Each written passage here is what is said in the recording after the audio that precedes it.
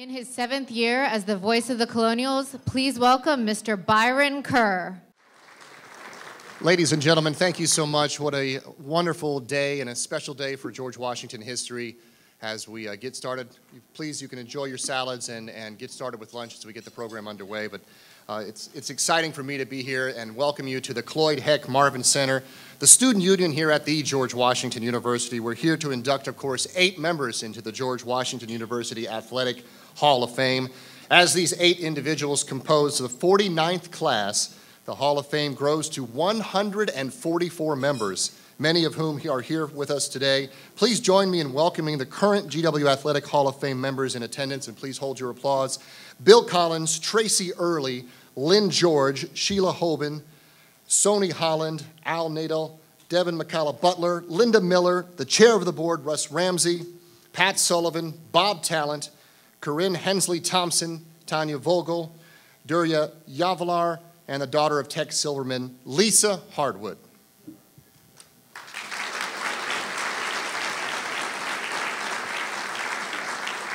Today's inductees will be permanently enshrined in the David and Abby Friedman Family Foundation George Washington University Athletic Hall of Fame, which is located on the mezzanine level of the Charles E. Smith Center. GW's Athletic Hall of Fame was founded with 7 inaugural members in 1959, a group of which includes the late Red Auerbach.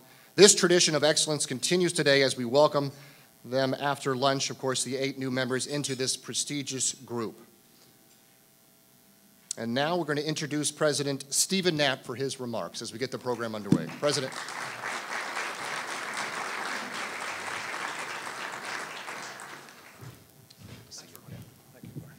Well, thank you very much, Byron. It's great to be here and see such a large and enthusiastic group gathered here today.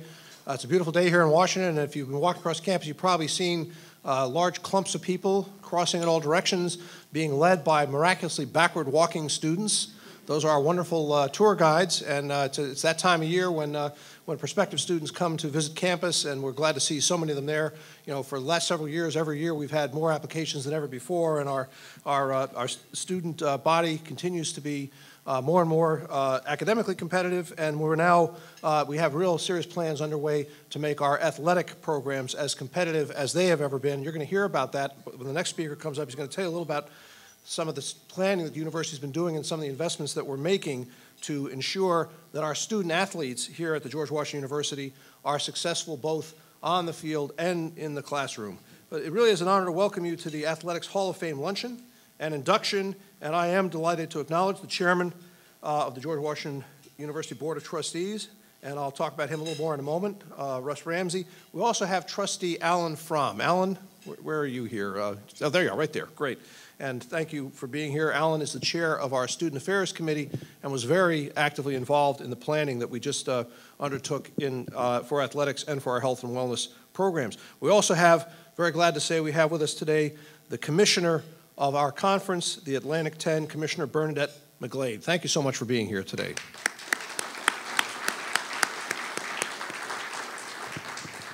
And of course, the members of the 49th class of the Hall of Fame, which bringing the number, as you heard earlier, to 144 members in total. And those who are joining the Hall of Fame today are really becoming part of a quite illustrious community that includes the great Red Auerbach, coach and general manager of the Celtics, and Tex Silverman. Tex Silverman graduated in the class of 1953, and you heard that his daughter is here today.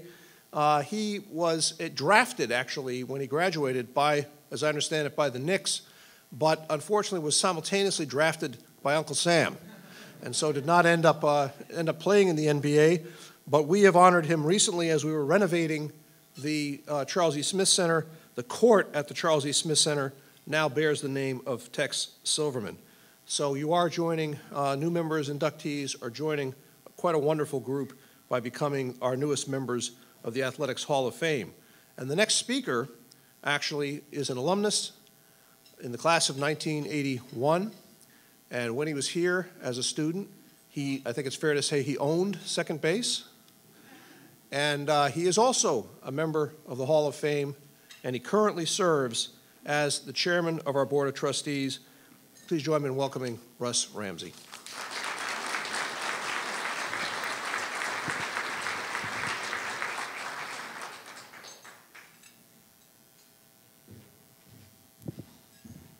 Thank you, Mr. President. I am very excited to be here this morning, and on behalf of the entire Board of Trustees, I just want to welcome everyone and really try to just share with you the enthusiasm that exists throughout the entire Board of Trustees, not only for all of George Washington, and we just celebrated our 191st birthday, but really for the entire George Washington experience. And you know, it's actually quite timely that we should be having this Hall of Fame ceremony and this induction, because I know for all of you out here who either, you know, had the sort of ability to play and the pride of wearing a jersey, those that supported everyone here, but more importantly, when I look at this Hall of Fame class, it really brings back for me, you know, many of those great memories that existed on campus here, you know, throughout both, you know, the playing days and being a student athlete, but certainly as many of you have been, you know, intimately involved in trying to steer this university to being the best it can be, you know, this is a day for me that's one of just filled with pride for all that's been accomplished. And so along that line, what I hope to do very briefly here was just give you a little bit of background about the new athletic strategic plan, which I hope many of you have had a chance to either look at or at least be briefed on.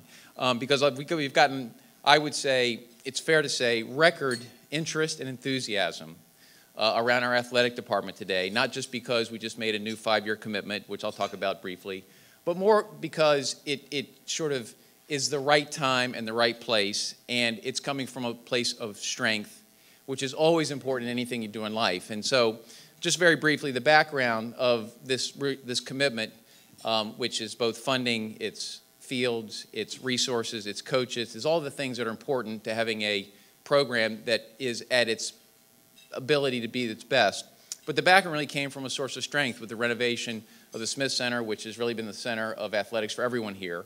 And it was really through that a number of trustees, including Randy Levine, who chaired the special committee and knows a little bit about both life here as a former hoop player, but as president of the New York Yankees, he obviously lives and breathes every day great organizations and great leadership. And so when he looked at what existed here and was willing to kind of take a whole process that involved everyone in the university, current athletes, current coaches, trustee, administration, and really look at what's been built under the leadership of Jack Kvancz and under the leadership of Bob Chernak, and think about what's possible. And so in doing that work, and I know we have the commissioner of the A10 here, so you know we'll be very clear that you know our aspirations are to continue doing the things that are so important in terms of graduating our students, in terms of attracting the best and the brightest. But importantly, we also want to take that source of pride that everyone here remembers and bring it to the athletic field. And so in looking at how we were coming about our resources, we surveyed all 14 peers in the Atlantic 10, and we realized that we were 13th out of 14th in funding.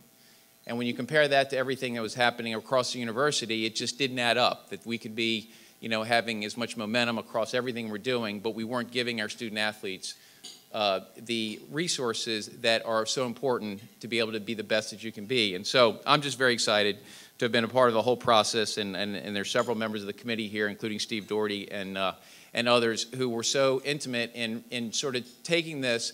And at the end of the day, the reason and the enthusiasm is as follows.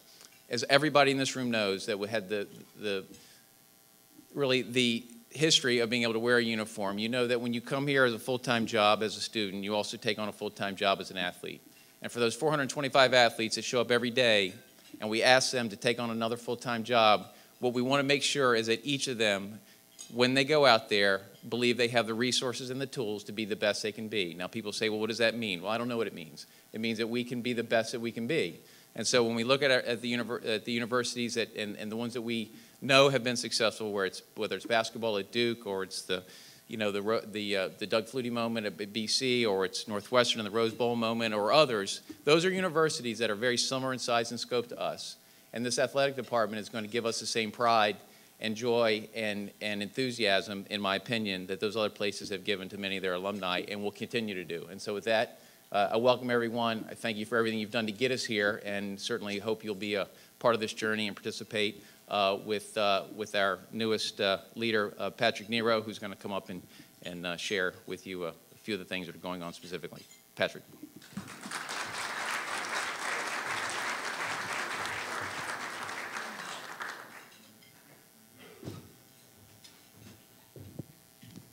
Well, good afternoon. It's wonderful to be here and to see such a great crowd.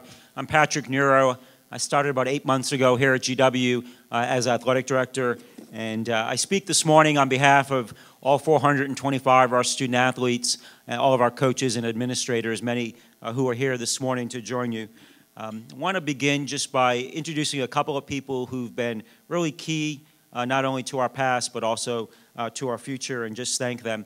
First, we have two of our senior university administrators here, two vice presidents. The first is Michael Morsberger. Mike, if you can just stand. Thank you. Mike is our VP for development, and as we move forward for the next generation of GW athletics, Mike's going to play a key role in that and working with us and our fundraising organization that we just started within the last couple of weeks.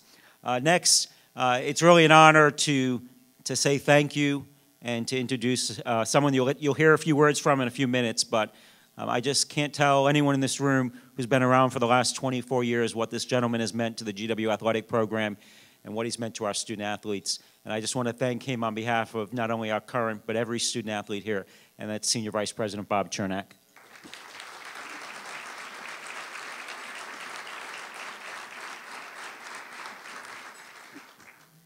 Over the last several weeks, and hopefully for a long time to come, you will hear a lot about what the future of GW athletics will be like, and how our student athletes will be expected to perform, and how we will support them to perform. But today, on their behalf, I want to just say a word about our 7 inductees and what they mean to us. Because our past will be our foundation, as I spoke to them a little bit about before we came in here, and we really want to build upon their success and lift our young people up on their shoulders and accomplish what we can accomplish based on their foundation. So just a few words to each of the inductees. First, to Mike Bassett, who was a leader of our baseball program in one of the most successful runs that we've ever had in baseball. He proved that GW can be successful, and it's because of feats such as Mike's that we now have the confidence to build a brand new baseball stadium and provide the resources to that program that allow it to get back to where we feel it can go. So Mike, thank you very much on behalf of our baseball program.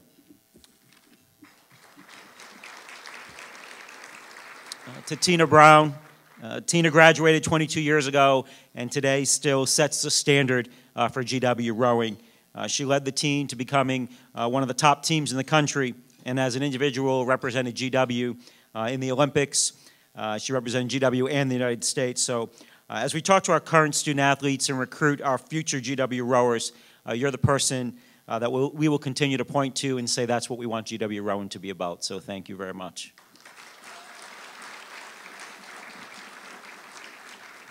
To Joe McKeown, you built something here at GW that no one could have ever imagined.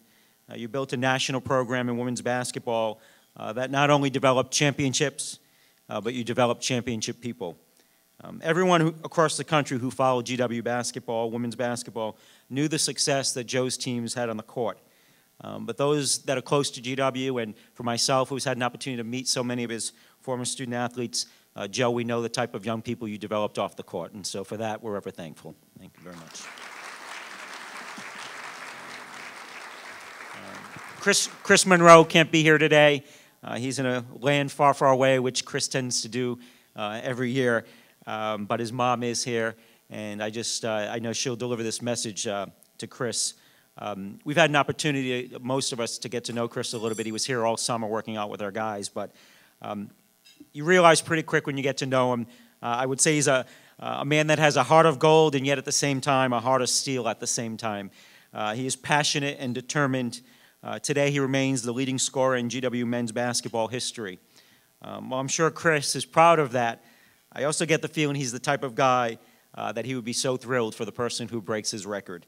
To watch Chris interact with our guys this summer, to serve as a mentor to our seniors, his presence, his demeanor, his character, and his determination were a daily lesson for our student athletes. So I hope when you talk to him, we say congratulations on the great basketball career, congratulations on being in the Hall of Fame, but most importantly for serving as a mentor and a role model for our men's basketball team.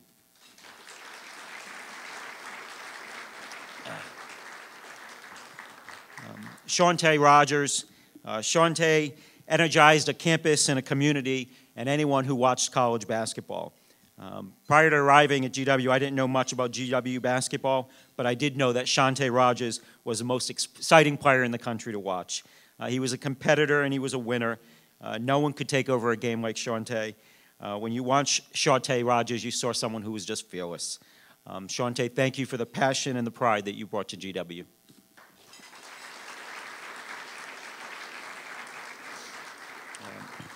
Jim Tarr led our tennis programs to unprecedented success. It was an era where GW tennis was at the top. We're slowly getting back there, and we are getting back there. But his success in both singles and doubles led us to 3 straight conference championships. 50 years later, he's still among the top of the Southern Conference in career victories. Our men's tennis program right now is coming off an Atlantic 10 championship season, and 50 years later, we're using Jim's success to a path to repeat championships. After GW, Jim represented the university and his country proud by serving as a helicopter pilot in the Vietnam War. So to all his service to GW and to the country, we thank Jim and his family.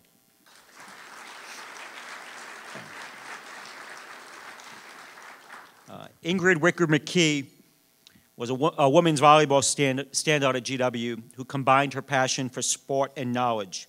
She loved her student-athlete experience so much she's never left it behind. Today, she stands for all that is good in intercollegiate athletics.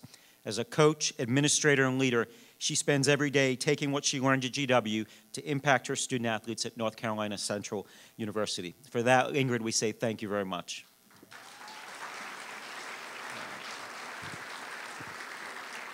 For me, I saved the easiest for last. Some people might not want to or be a little bit intimidated to follow a Hall of Famer, but I couldn't be more proud to follow in the steps of Jack Kvancz. I can't tell you what a great friend he has been to me, what a great supporter. He is a gentleman, and he is one of the most respected administrators in college athletics. And for 17 years, he gave everything he had to our student athletes and to this university. And for that, I can't tell you how proud I am to follow in your footsteps and say thank you.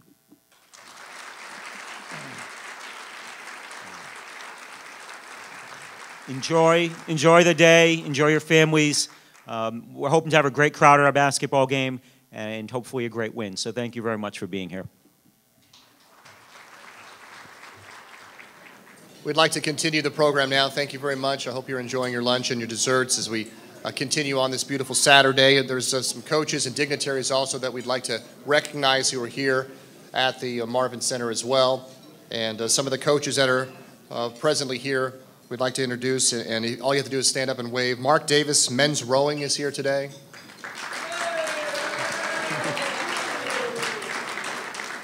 Greg Munoz from tennis is here, men's tennis.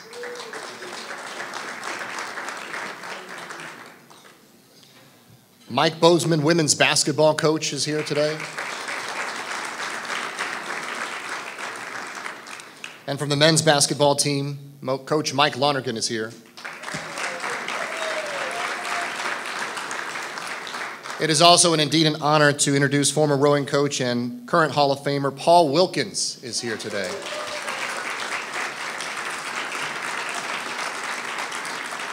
And the current president of the George Washington Alumni Association, Jim Tarr.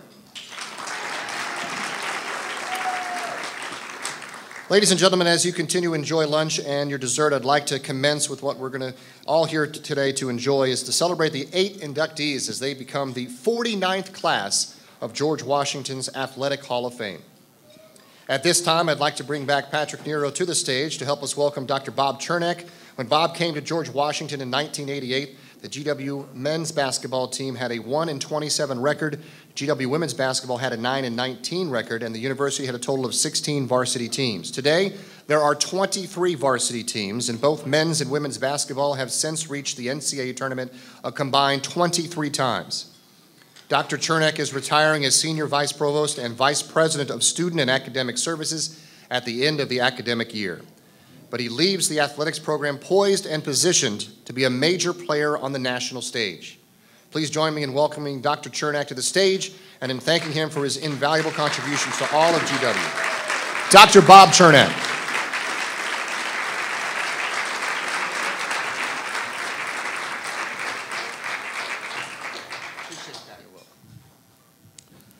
Thank you very much, Byron, and good afternoon, everyone.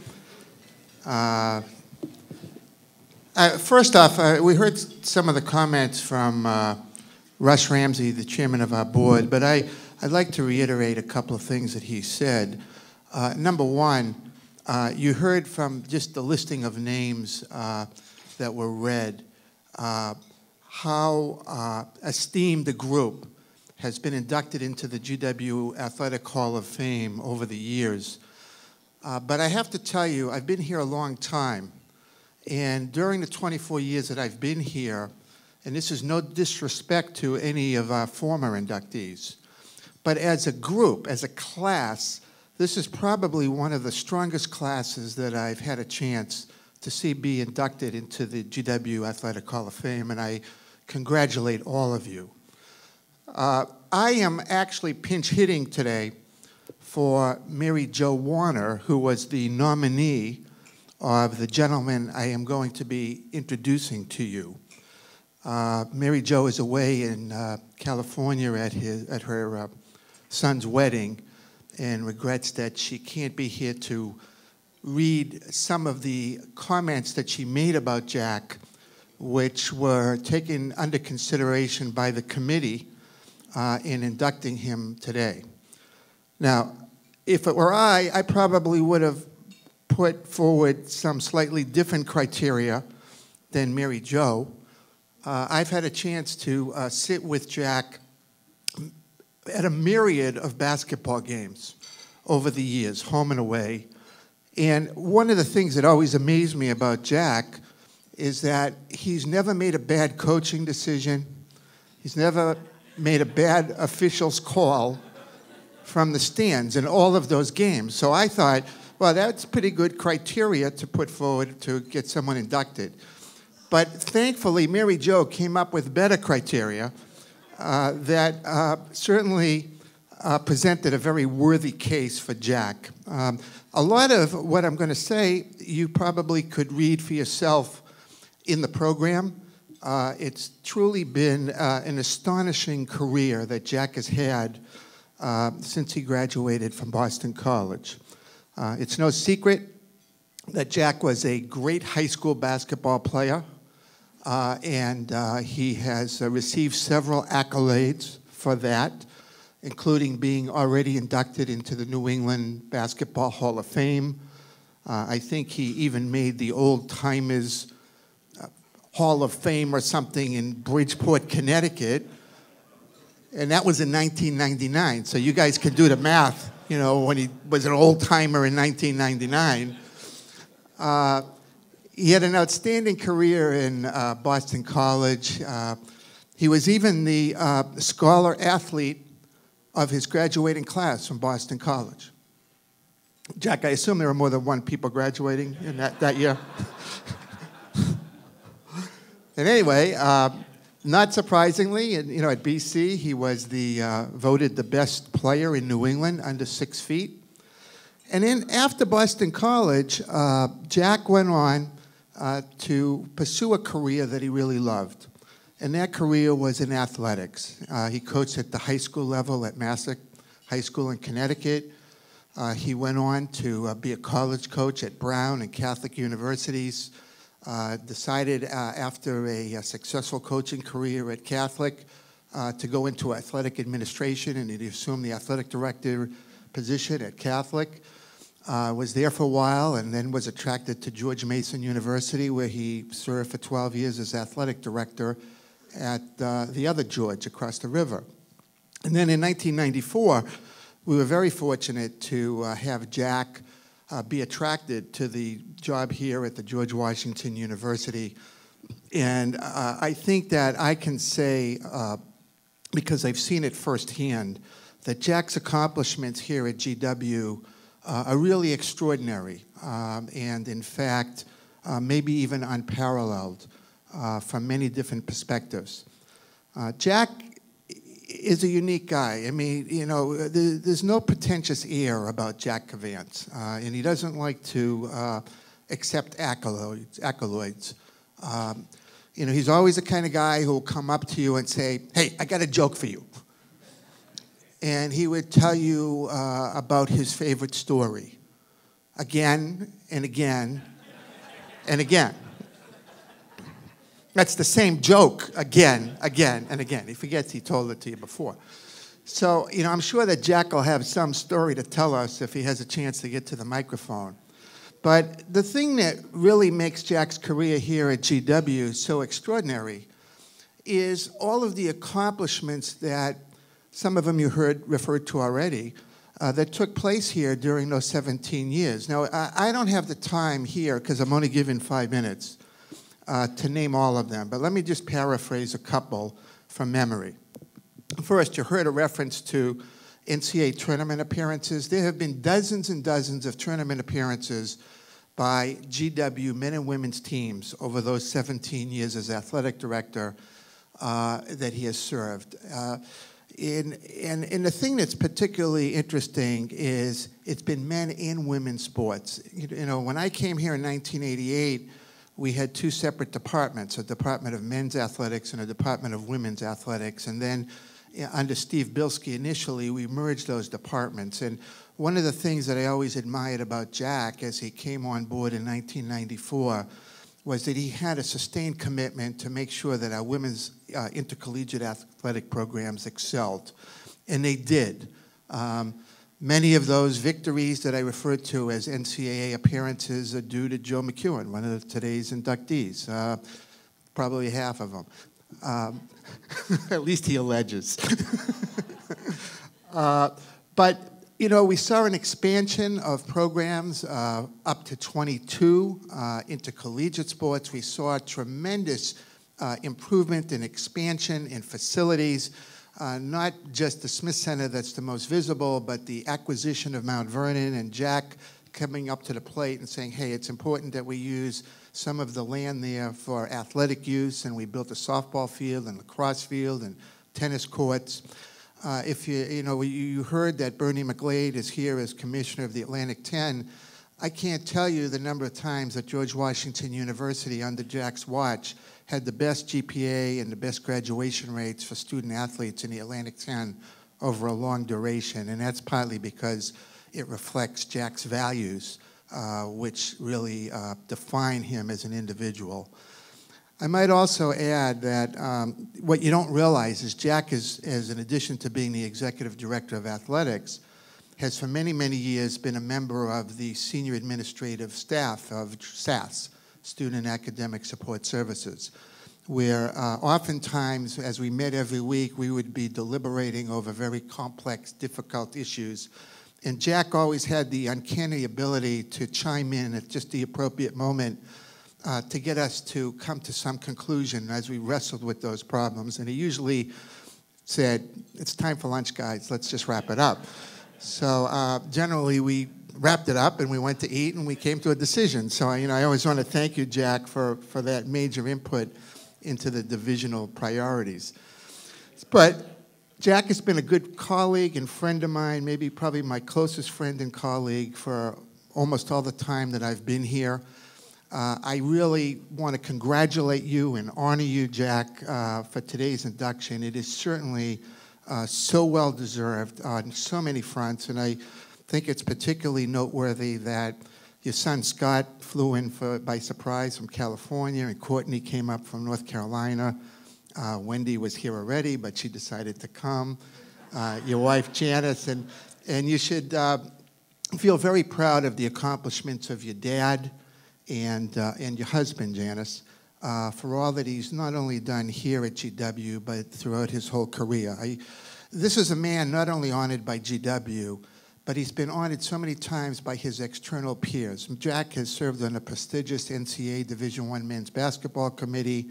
He's been president of the athletic directors of the Atlantic 10 Conference.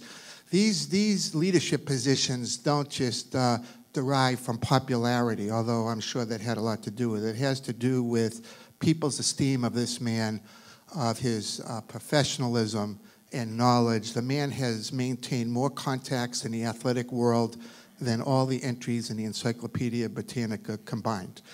And everyone in basketball and in college athletics knows Jack Kvancz, and no one will ever say a bad word about him. And so congratulations. I have one other person who wants to just get up, say a couple of words. The chairman of the Student Affairs Committee, a good friend of yours, Allan From, who flew in specially from North Carolina just to take the mic for a couple of seconds.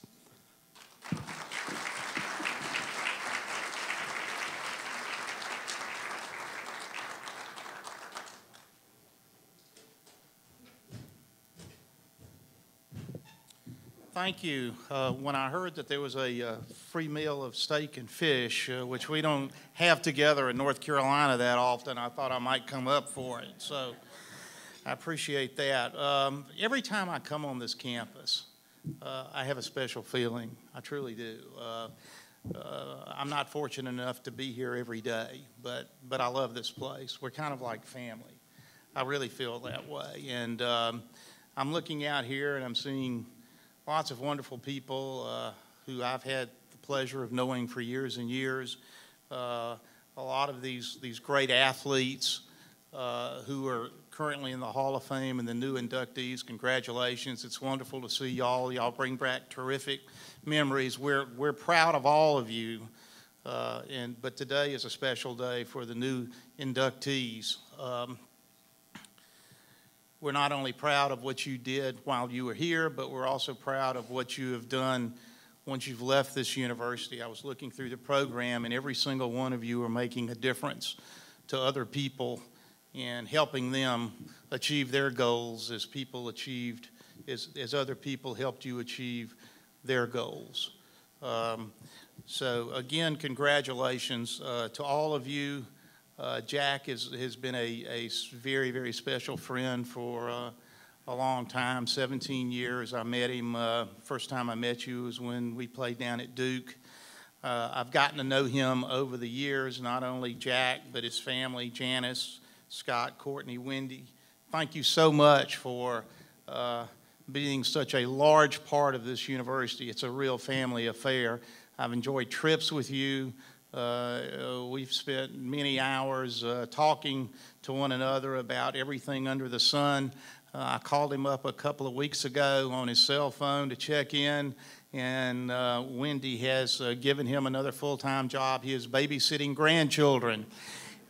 He was not in control of the situation when I called him.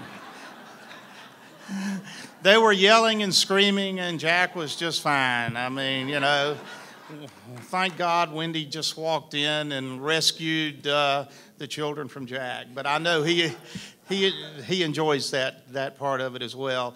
I also would be remiss, I know it's a Hall of Fame day, but I do want to say something about my very good friend, Bob Chernak.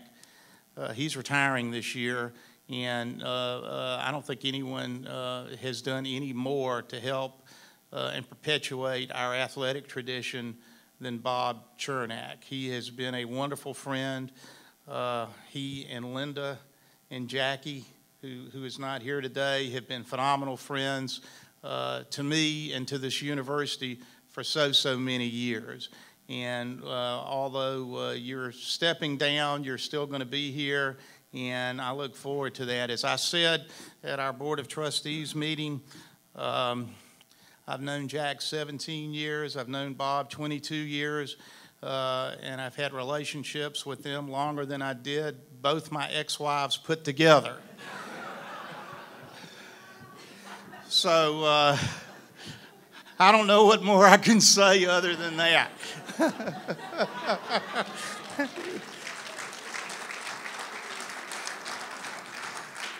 But in any event, it is a wonderful day. Welcome back, welcome home to everyone, because I'm sure we all have very fond memories of this place, and they're just going to keep on getting better.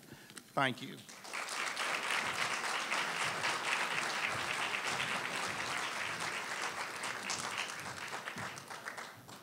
Jack's going to come to the stage now to accept his plaque from the athletic director, Patrick Nero.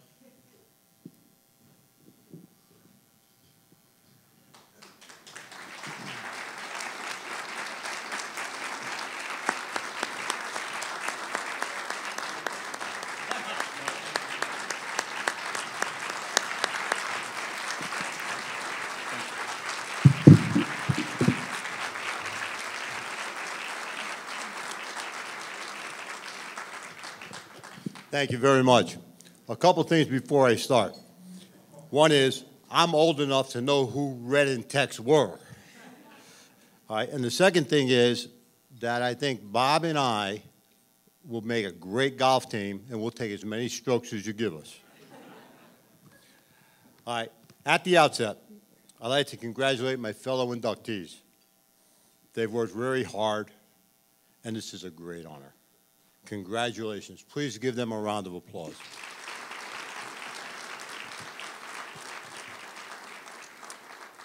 I'd also like to thank the selection committee for their hard work, and more importantly, for putting me in the class of 2012. Thank you. Will you please stand and be recognized? Rodney, you got to get up. Thank you very much. It's very rewarding to me to be inducted into the 2012 GW Hall of Fame with all these quality people. It's especially rewarding to me because of a former coach and a man I have a great deal of respect for is also being inducted. The other thing is there are several, now I'm really getting old, several people who are being inducted that I have seen grown up to be great people. I saw them when they were very young, and they've all become great people. And I'm a very fortunate man for that. Those of you who know me know that I'm a Yankee fan in a sea of Red Sox fans. I would like to take an idea that to be honored in this award from a Yankee great named Lou Gehrig. Mr. Gehrig was proud to be a Yankee, and I'm proud to be associated with the Colonials. In a speech at Yankee Stadium, Mr. Gehrig called himself the luckiest man on the face of the earth. I'd change that. I'm the most fortunate man on the face of the earth. Fortunate for having a wife, Janice, who understood about the time demands of the job and allowed me to accomplish many of the things that led me to this great honor. Fortunate that our 3 children who are with us today understood that Daddy would not be at all their games because he was working. Fortunate for having a good guy as a son-in-law, and fortunate for having 3 healthy and outstanding grandchildren. I was also fortunate that I worked for a man who taught me about student life, but more importantly, as a good friend. Bob and Linda, I cannot begin to tell you how Janice and I feel about the both of you. I was fortunate to have a great administrative staff. They accomplished many things that made me look good. To them, I can only say thanks. The student athletes at GW during my tenure were outstanding. I doubt if you're aware of all the things that the student athletes are asked to be responsible for. But at GW, they did that and then some. All I can say to them is, thanks for a great experience. The coaching staff during my years at GW was made up of men and women who cared about their student athletes. They were all good people. Janice and I are fortunate that many of the GW fans and alumni have become good friends. I'm fortunate that Patrick Nero, who has gone out of his way for me on many occasions, has taken over the leadership of the department. Patrick is a good man and will represent GW very well. When I found out about this honor, I tried to think of things that I had accomplished during my 17 years at GW, and then decide which one I would remember. I came up with a few things in no particular order. I was watching Joe and his teams go to all those NCAA tournaments. I know how hard they worked to accomplish that, but I have to tell you, it almost seemed automatic. Winning the A-10 championships. Bernie, thanks an awful lot for being here today. I appreciate it. Having the men's basketball team appear in 3 straight NCAA tournaments. Being seated the highest in GW in men's basketball history. Being ranked in the top 10 in men's basketball.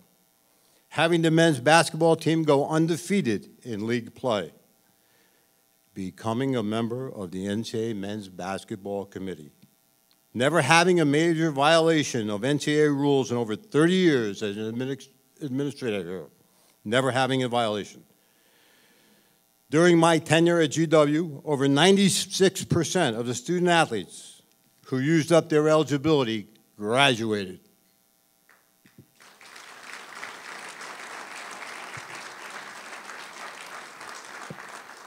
But the number one experience, I feel like David Letterman here, the number one experience I had at GW is my relationship with Arnold Red Auerbach. I could tell Red stories all afternoon, but I won't. Red had a lunch at 11 o'clock, and it was always Chinese. That lunch is still going strong. And I'd like to thank George and Rob and Aubrey for being here today, because they're part of that lunch bunch. I wish you'd stand and be recognized.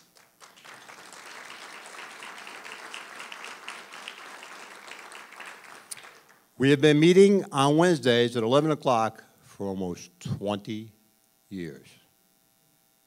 All right? You know, Joe McKeown was part of that lunch bunch. When he was around, Joe was part of the lunch bunch. And I'm sure on Tuesdays when he's sitting in his office in Chicago, he's thinking about what's going on at lunch. Lunch, 11 o'clock in the morning. Great lunch. Again, this induction into the GW Hall of Fame is very meaningful to me. As you get more gray or white hair, if you're fortunate to have any hair at all, you may receive many honors. But I'll tell you this. I will always cherish being a member of the GW Hall of Fame. I'm a very, very fortunate man. Thank you very much.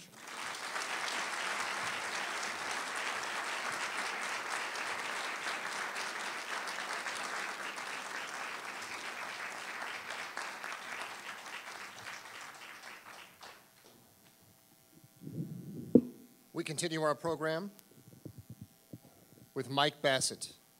Mike Bassett concluded his career as one of the best players in George Washington baseball history. In his senior season, he helped the Colonials to their 4th Atlantic 10 championship and the program's first NCAA tournament appearance in 10 years.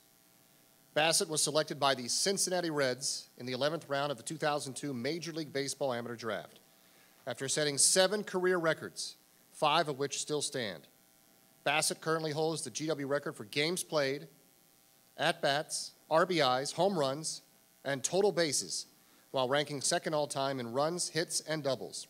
He also owns single-season records for games, at-bats, and RBIs. Bassett was named to the NCAA All-American team following his senior season in 2002, and was also selected to the NCAA All-East Region First team that season. He was tabbed as the most outstanding player of the Atlantic 10 Championship Tournament in 2002 and is a 2-time Atlantic 10 All-Conference First Team selection. Ladies and gentlemen, please welcome Mike Bassett.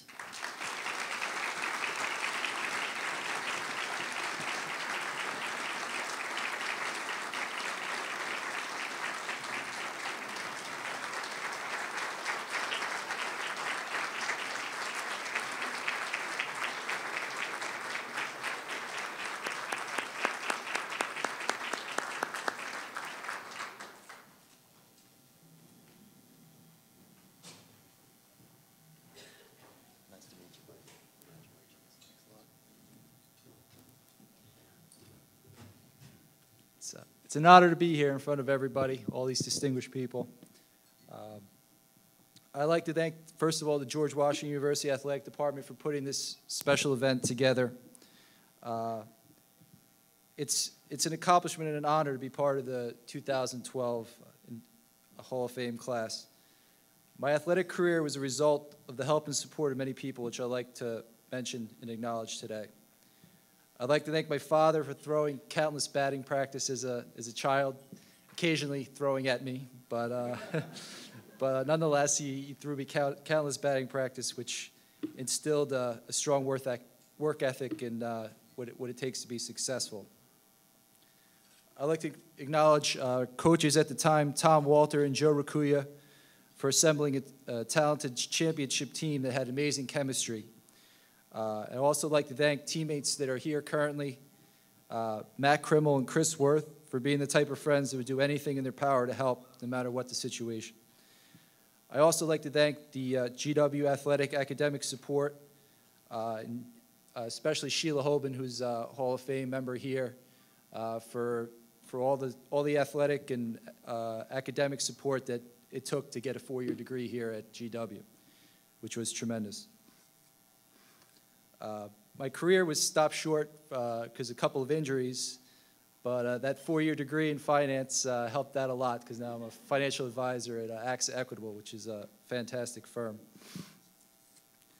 Today I'm blessed to have a beautiful wife, Samantha, of 4 years, and 2 daughters, Kylie and Lola, 3 and 1. I carry all the memories of the 4-year experience to this day. Thank you very much.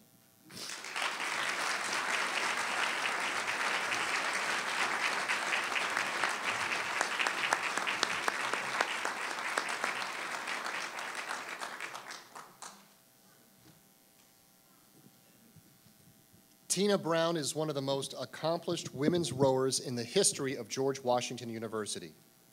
The 1990 Lynn George Outstanding Female Athlete Award recipient, Brown was instrumental in helping the GW Varsity 4 to some of its best finishes in program history, including victories in the 1990 Dad Vale Regatta and consecutive second-place finishes at the Collegiate Nationals in 1989 and 1990. Brown is one of the 3 female rowers from George Washington to represent the United States at the national level, as she competed in the 1992 Summer Olympics in Barcelona, Spain. Brown returned to GW in 1993 as an assistant coach and helped head coach Paul Wilkins guide the Colonials to an unprecedented run of success. She currently serves as head rowing coach at Orcas Island Rowing Association in Olga, Washington. Ladies and gentlemen, please welcome Tina Brown.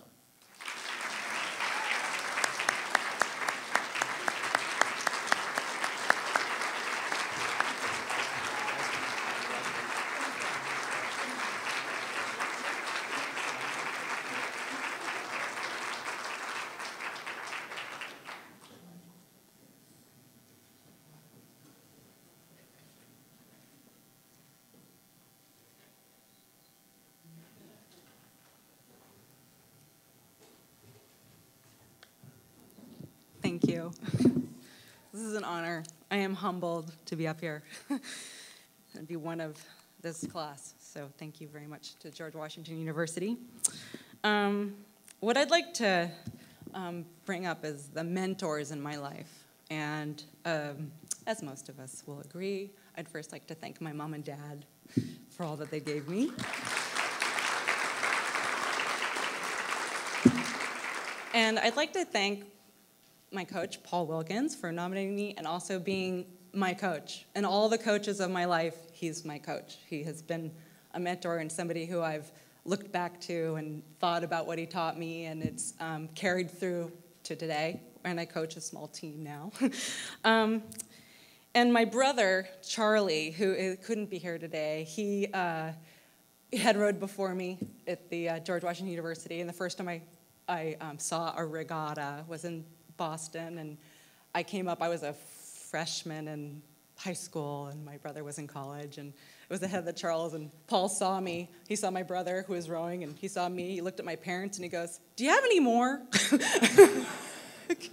So I had a fortunate first year as a rower, and I did really well in a land rowing competition, and I won the Mid-Atlantic Erg Sprints, and my brother actually pushed and sent me to another event in Boston, which was bigger, and that's where I got recognized to be watched by the national team members and move on. So anyway, he was a very influential man. I'd like to thank also my friends Maura and her husband and son for coming up. And Maura was supportive not just in rowing, we trained together as well, but also in my artistic venues, and I would like to thank her for that. And also, when I was training for the Olympics, I trained out in Seattle, and I lived with a wonderful woman and her daughter, Kim. And both of them have been wonderful women in my life, and I'd like to acknowledge her. And she's also a GW alum, and she's here, which is wonderful. Thank you. And I was very fortunate after the Olympics to be able to come back and coach here at George Washington. I always felt really fortunate to have come back and been part of this community and made a difference, I think, I hope. And again with Paul, which was fun. It was fun to be with him as a coach and not just an athlete. So, and currently in my life, I have some amazing mentors. I have my husband, Toby, and his parents, Millie and Jim, who are just amazing and wonderful people who have supported me. I have a unique lifestyle, and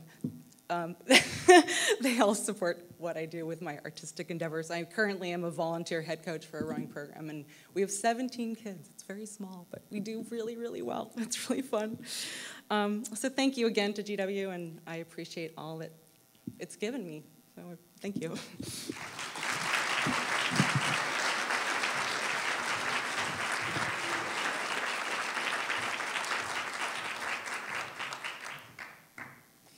Thank you, Tina.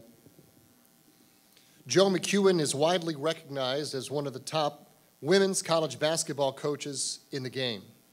A record 5-time winner of the Atlantic 10 Coach of the Year Award and 2-time National Coach of the Year nominee, McKeown is George Washington's all-time winningest coach with 441 wins and the highest winning percentage, as his teams averaged over 23 victories in 19 seasons from '89 to 2008. In the 1991-92 season, he led the Colonials to a national ranking of 6th, the highest ranking for any women's program in the history of George Washington athletics.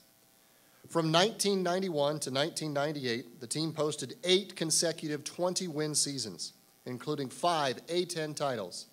His 96-97 team, which advanced to the Elite 8 of the NCAA tournament, won 22 consecutive games.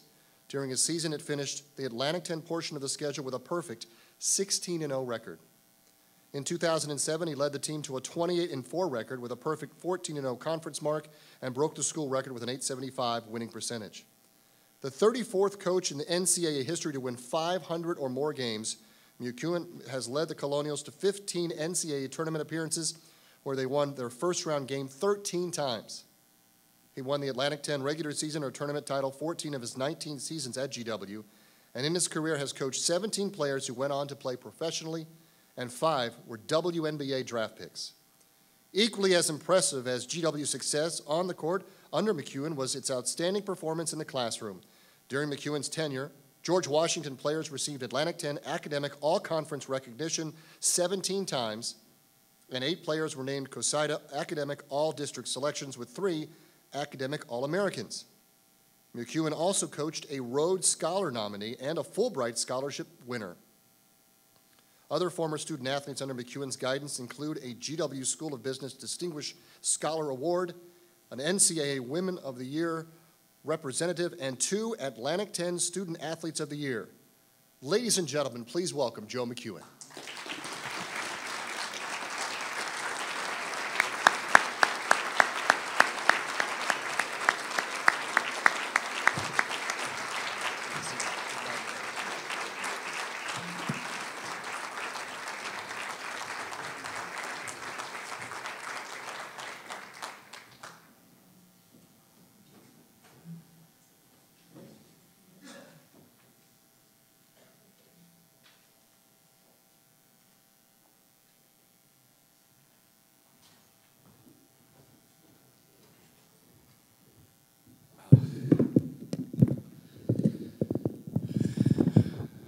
I apologize in advance. I was recruited by the great Jim Valvano, who never had a speech he didn't go over. And I just want to thank you on behalf of the McKeown family. We came in last night from Chicago. My wife and my daughters had not been back since we took the job at Northwestern 3.5 years ago, and it's just a surreal, hard, difficult, but yet it was just amazing to be back here this weekend. And I do want to take a second to introduce my family. My daughter Allison, who was born at GW Hospital, who is a point guard in Glencoe, and is a great gymnast, and maybe Margie Cunningham might give her a shot in a couple years. My daughter Megan, who was born at GW Hospital, was a GW cheerleader in the early 90s when Sonny Holland was a great player, and Coach Jarvis, and is now a shooting guard at Northwestern, one of the top student athletes in our program. And I do want to take a second to introduce a GW alumni, my wife Laura, who graduated here in 1991. In so many respects was the first lady of GW women's basketball for 20 years. So I do want to thank her.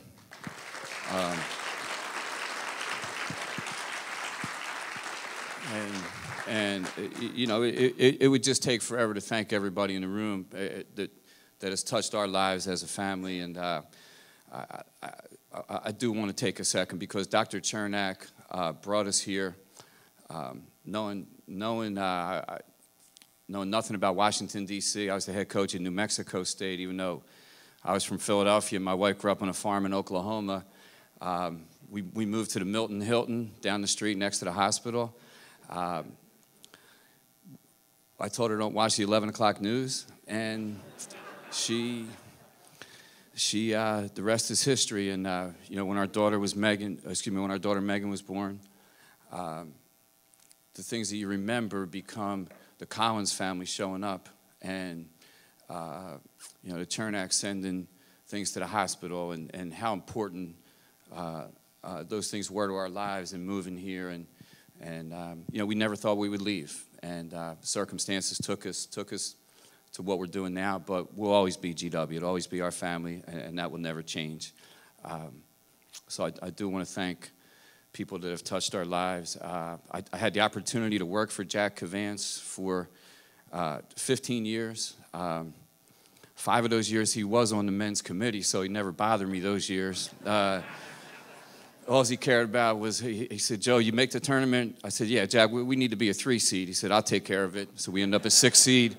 Connecticut be a 1 seed. And the rest is history. And they were great days. And I can't tell you what it was like to be part of that. And Dr. Chernak, we were talking earlier, what it was like to be part of GW in the 90s, coming here, and all the great people and the support. And it was just a special time. Programs exploded. And I do want to thank some special people that have helped my career, such as Lynn George, who made, and Pat Sullivan and Sheila Hoban, that we had to fight for everything in 1989, 1990. And they stuck their neck out, Mary Jo Warner, for me, and for women's sports here. And you know, everybody's benefited from that. So I do want to thank them. I do want to thank my Philadelphia family that made the trip today, that came to every GW event. My sister, my brother, my brother-in-law's sister-in-law, you got a mixed match. And people that just supported us over the years. They come to every game in Philadelphia, every game, anything GW is part of. Their son graduated from GW, their daughter went to GW, and this is our family and our home. To win college basketball games is really hard. When you have great players, it's a lot easier. When you have the opportunity to coach, I have 2 captains that are in the room with me. I just would like for them to stand up if they could. Great Sarah Jo Lawrence, who's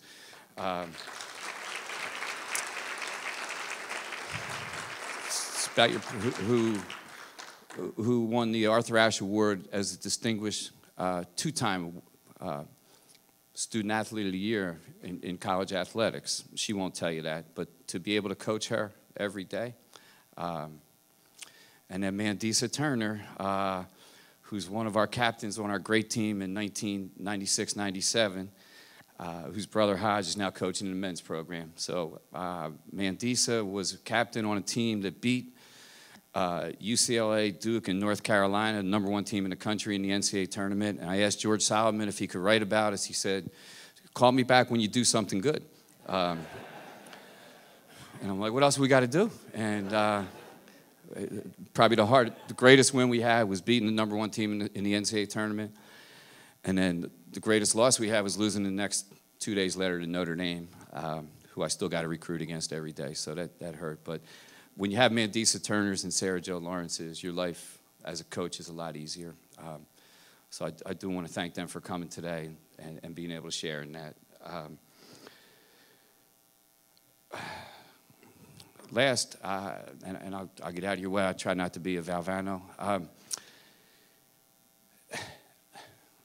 Allan and everybody that just really helped me along the way, to Jack, who helped me, to my mentors, Jack mentioned, in coaching, to be at a school where every day I could walk in and talk to Red Auerbach, talk to Bob Talent, talk to Jack Kvancz. These are college, legendary basketball people.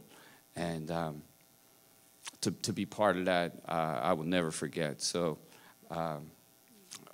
on behalf of the McKeown family, it's a great honor to be part of this class. And again, I do want to thank Coach Auerbach because he saved my job 3 times over the pier when Rob 80s tried to get me to go to New York. And I had to come back and talk Jack into hiring me again. So again, these are special times. I apologize for rambling. This will always be our family. And again, thanks very much for including me in this class.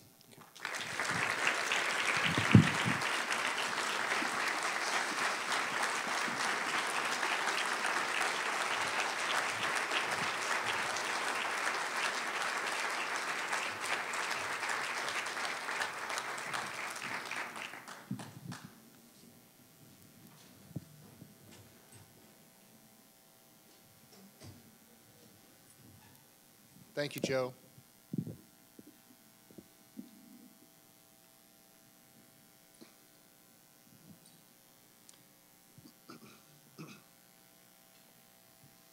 Got to make sure my voice is here for tonight's game, too. Chris Monroe scored 2,249 points during his 4-year career as the student athlete at GW from 1999 to 2003. That was the most of any student athlete in the 98 seasons of Colonials men's basketball. A 3-time Atlantic 10 Player of the Week, Chris Monroe, his career point total is also the 3rd most of any player in Atlantic 10 conference history. He also ranks 10th all-time in rebounding with 712 career boards, making him one of the just 4 players to be inside the program's career top 10 in both scoring and rebounding.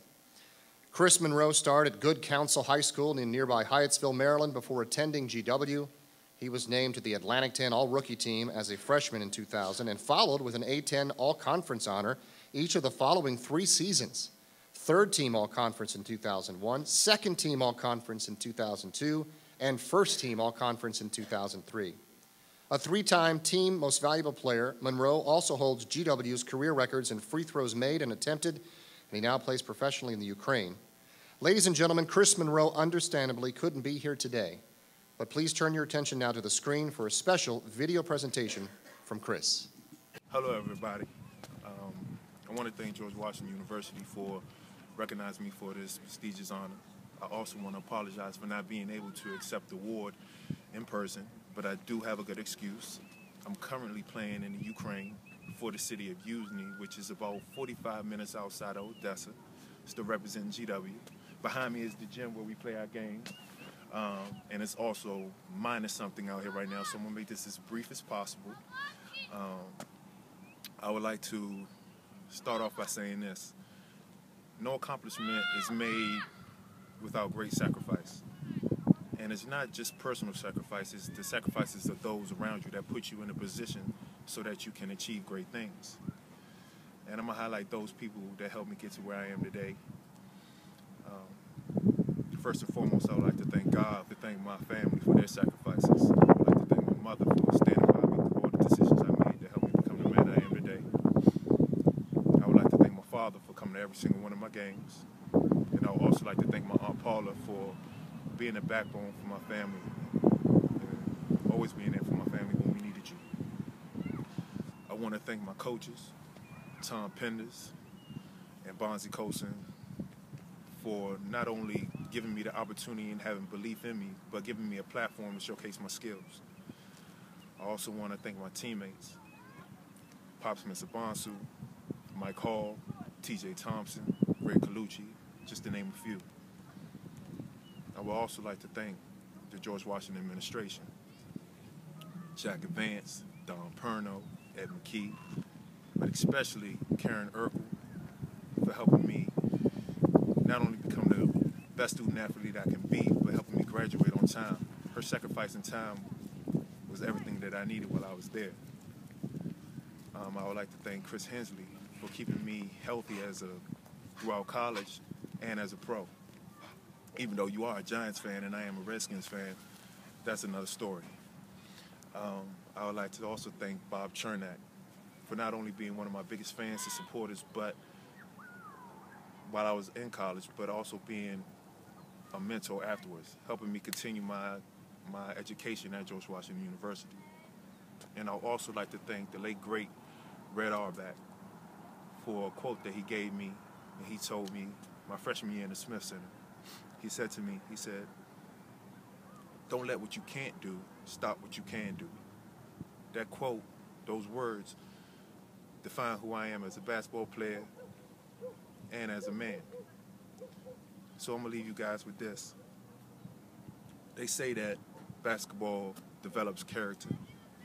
I think basketball reveals character. For all the best teams, the players sacrifice for the team. All the people I name are part of my team. They sacrificed for me to be in the position where I can be today. Just like everybody sacrificed for Jordan, for him to be in a position to hit the game-winning shots. Everybody played a role, and I want to thank everybody for everything that they did for me.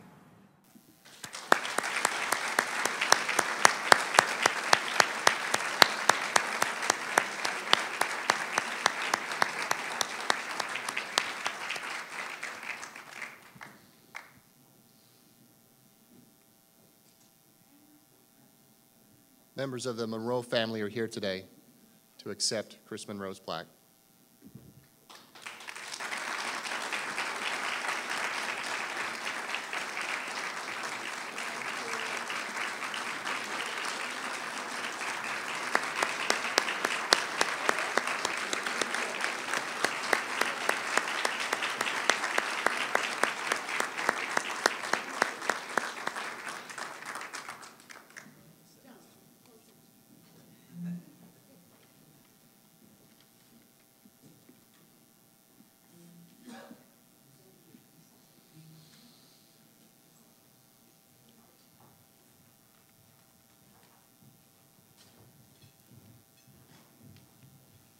I will say this very briefly.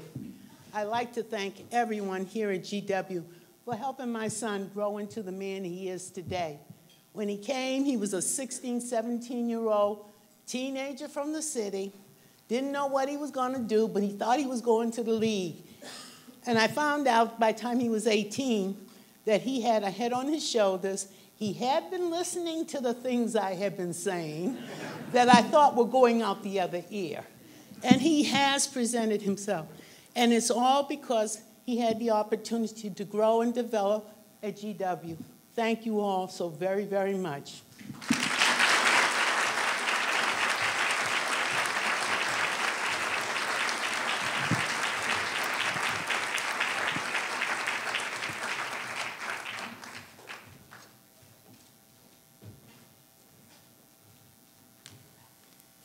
Thank you, Ms. Monroe.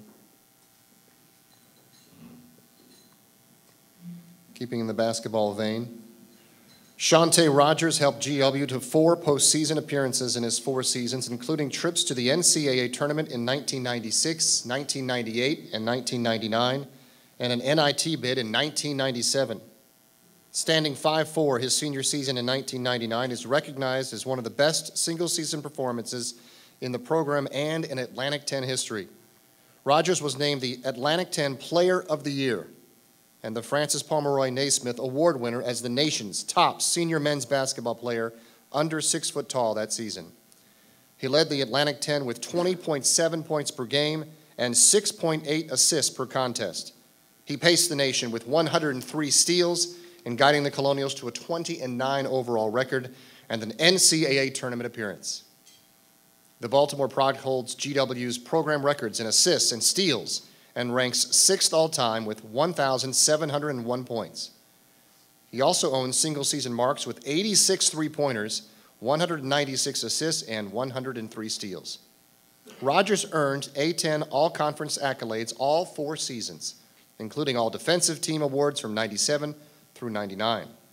He was on the A-10 All-Rookie team in 1996, the A-10 third team in 97, the A-10 second team in 98, and the A-10 first team honors in 1999.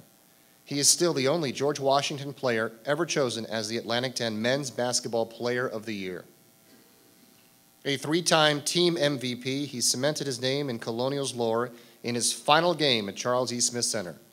When battling the flu, he hit a game-winning 3-pointer at the buzzer to give George Washington a 77-74 victory over Xavier and a share of the 1999 A-10 regular season title. Ladies and gentlemen, Shawnta Rogers.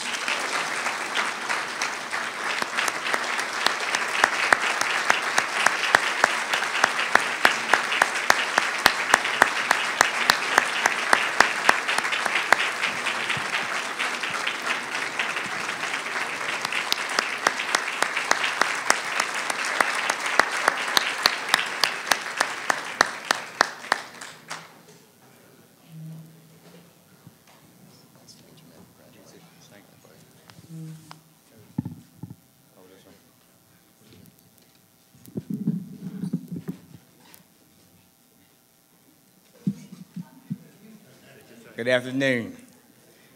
Y'all laughing because I got my teammate right here with me, right?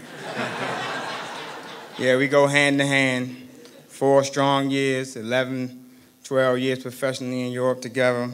Not on the same team, but we played against each other a lot.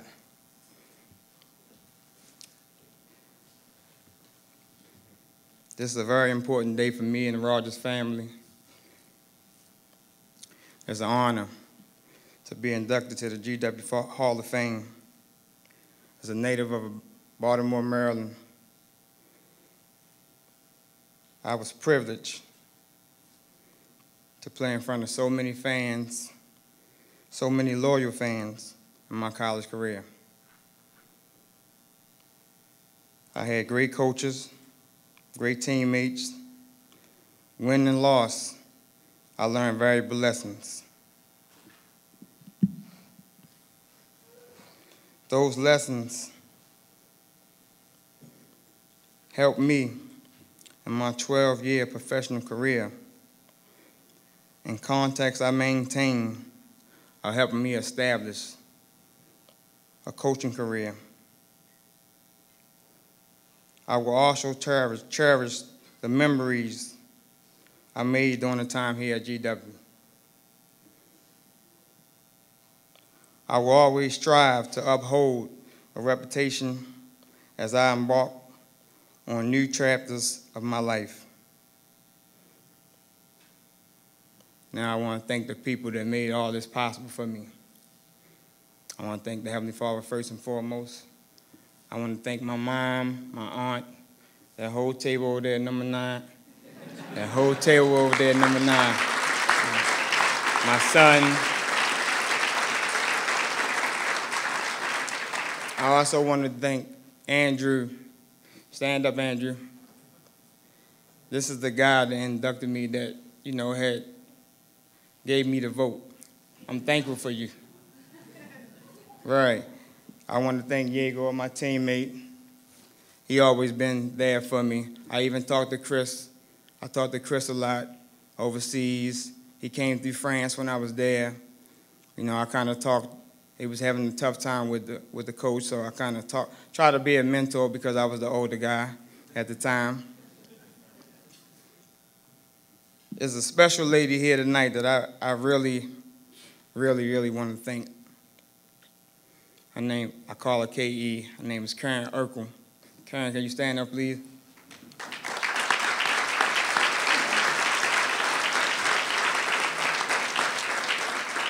If it wasn't for this lady in my life at GW, coming from Baltimore, Maryland, public school system, I would have had a real tough time here. I came back a couple of times to finish up. I just finished up my degree in the summer.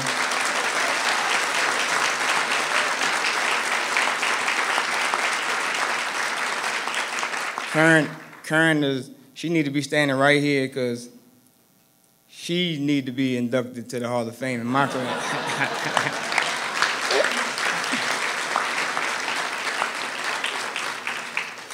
Bob, Jack, I had great years with y'all. You always made me feel comfortable.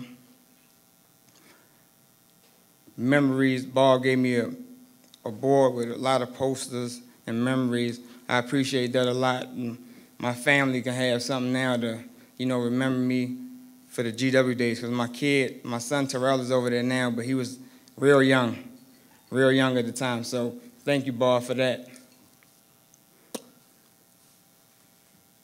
Yegor. This is the guy that probably will be standing here next. I mean, he's a great guy. He works here now.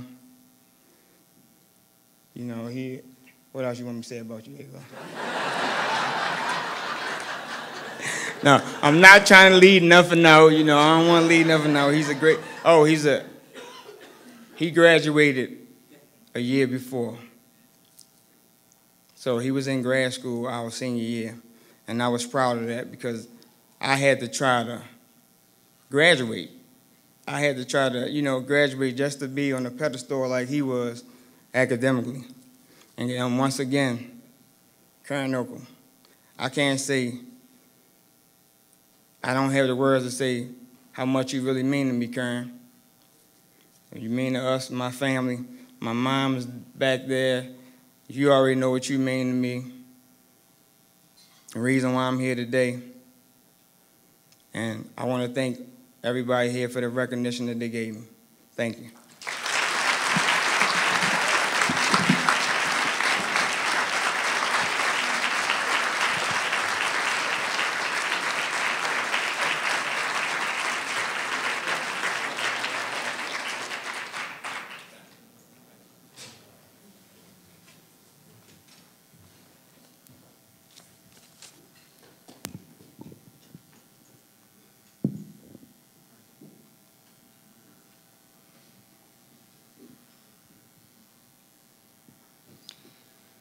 Jim Tarr competed in both #1 singles and #1 doubles spots throughout 3 of his 4 seasons as a standout for the George Washington men's tennis team.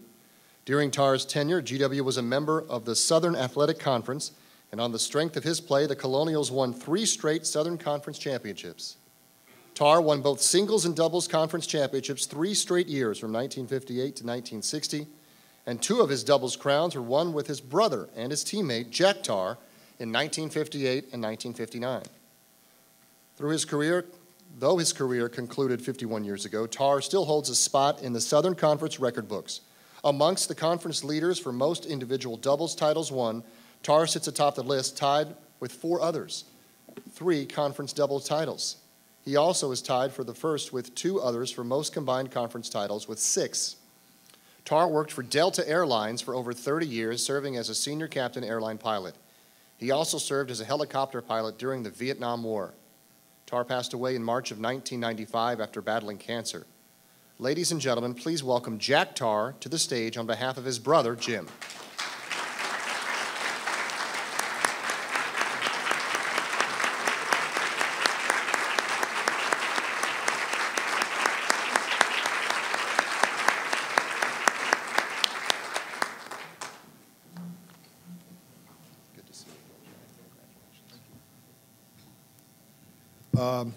Actually, when you saw the 1960 here, you probably thought there was a typo because we have the 2002 and everyone's all young, but some of us are still around. Actually, we were here before the Hall of Fame started, it looks like. And one correction, my brother played #1 singles for 4 years.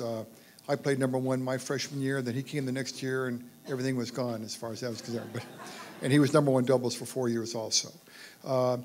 This is, even though he's not here, and as a matter of fact, he would not have wanted to be nominated for the Hall of Fame. He would not have agreed to, but it's been great for us because his widow, Betty Jo, is here from Atlanta and is with us now. We have had a chance to talk, and his older son, Jim, is here, also a Delta pilot, and Jim and his wife, Stephanie.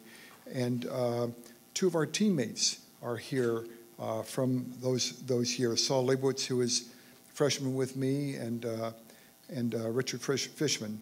And this has been a chance for my beautiful wife, Casey, to learn about my brother, because she didn't meet him. So thank you very much. As I read the paper about all of you, and I see so many wonderful athletes and people, it's wonderful to meet many of you and to actually see you in person. So on behalf of the Tarr family, thank you very much.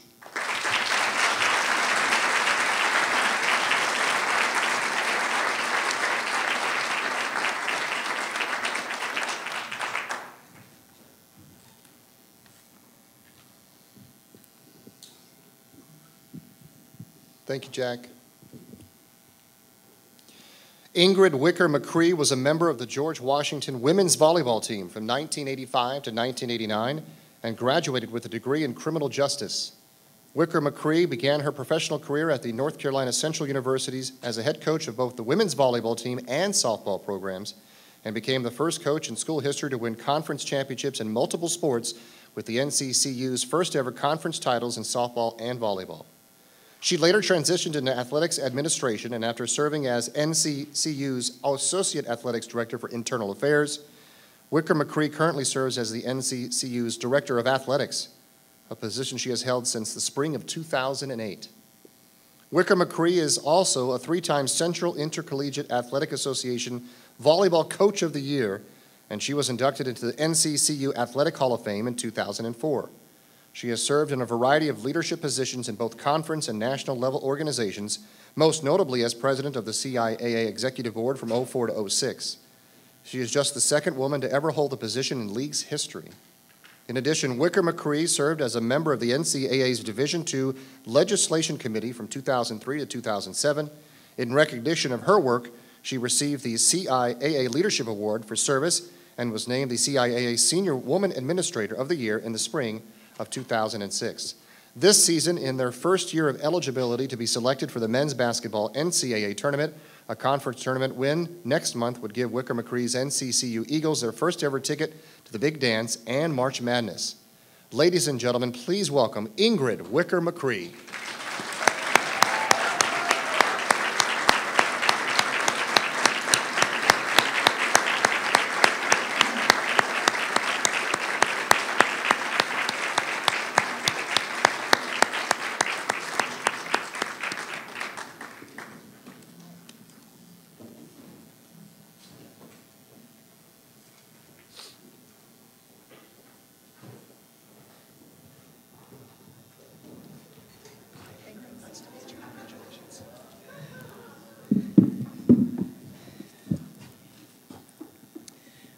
Good afternoon.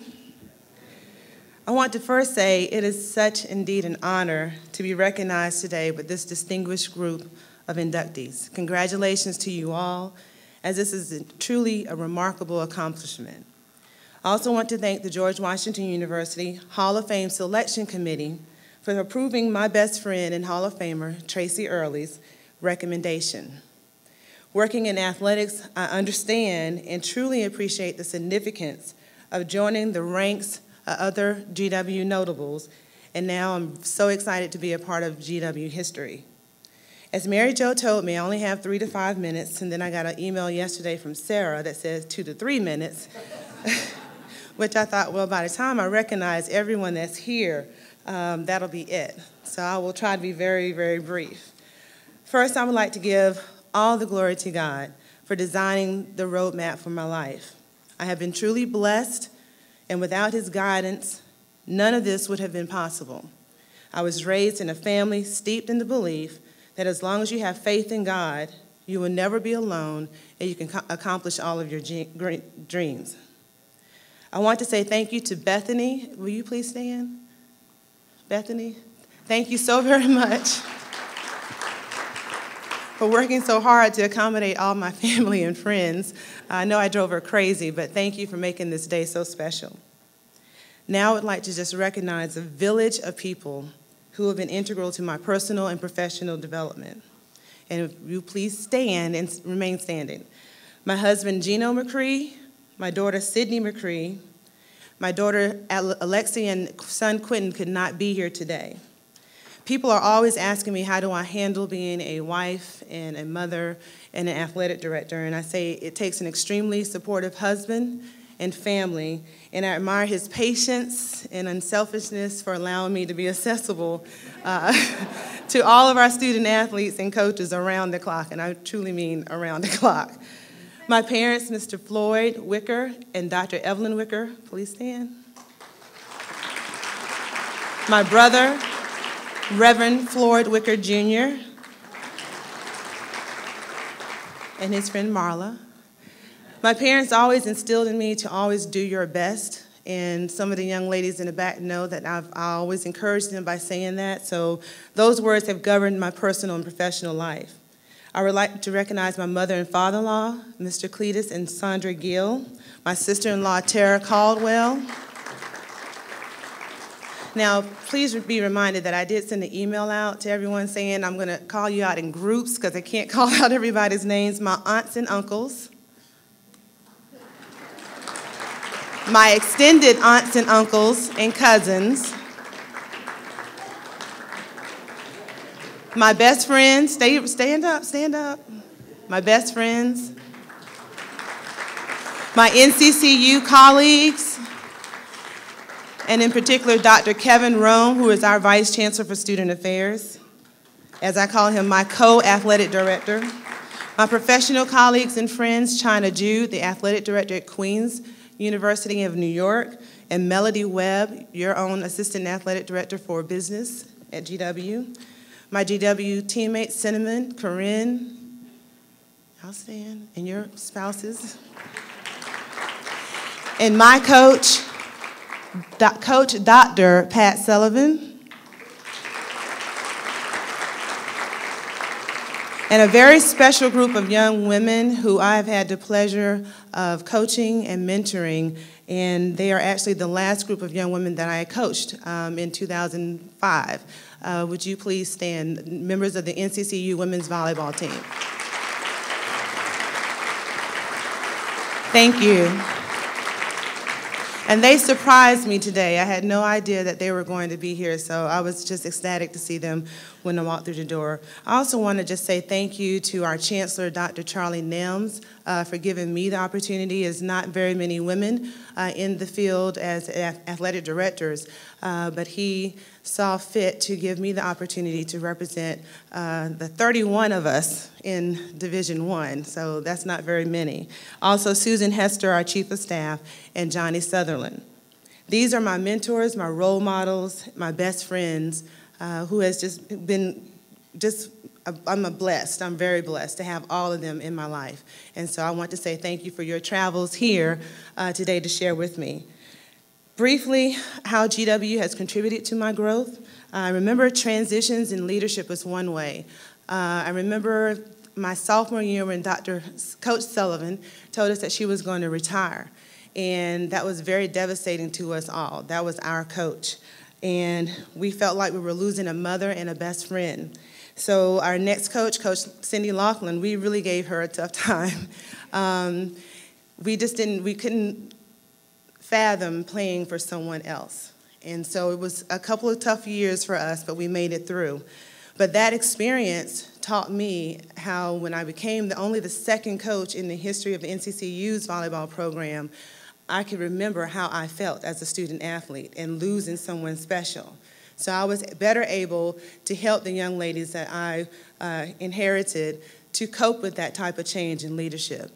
As an administrator now, I've had to make some changes in head coaches, and it's very difficult.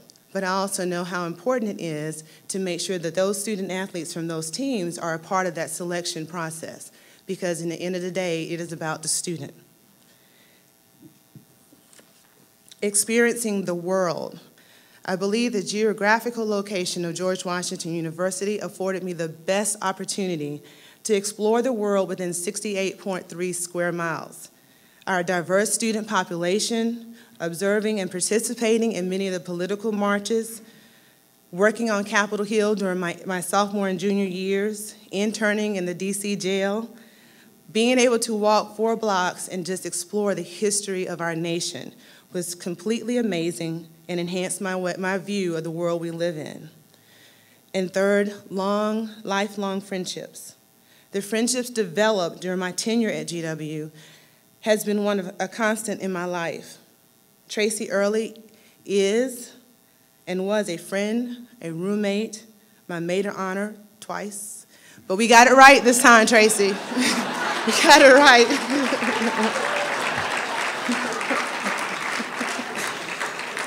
To have the opportunity to compete on the same team with someone from your hometown, as I did with Cinnamon Burnham Bowser, to have Crystal Alderfer from Denver, Colorado, come out and visit me about 2 years ago after not seeing her in 21 years.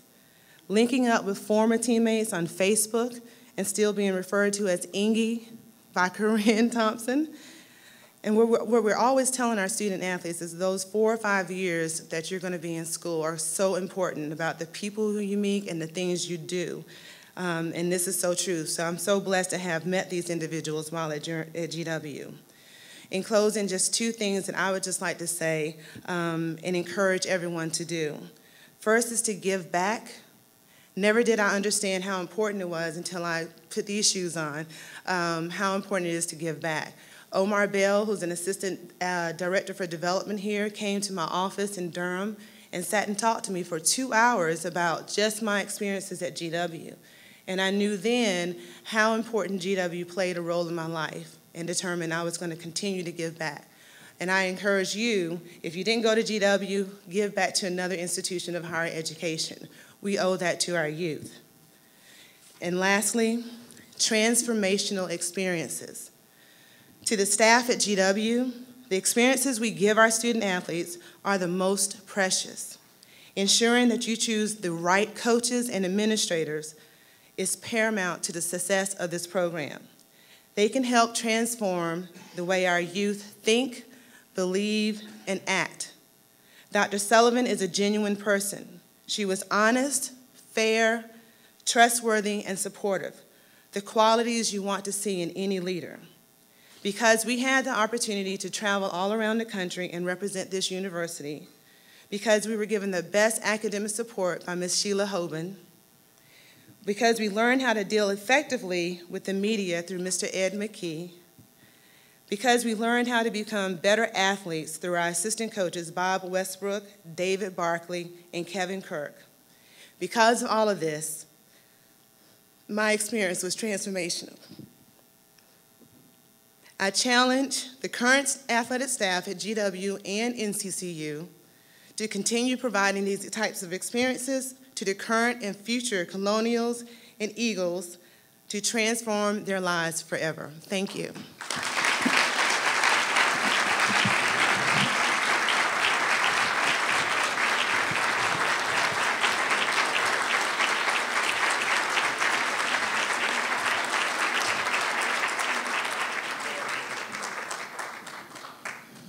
How about another round of applause for the 2012 inductees of the George Washington Athletic Hall of Fame.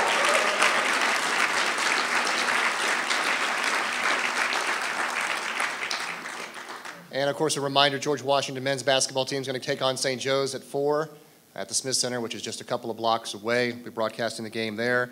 And on behalf of Chairman Ramsey, President Knapp, Dr. Chernak, Patrick Nero, and everyone involved in George Washington Athletics and Recreation, we want to thank you very much for coming out today, and please have a great weekend, and we'll see you at the game. Thanks, everyone.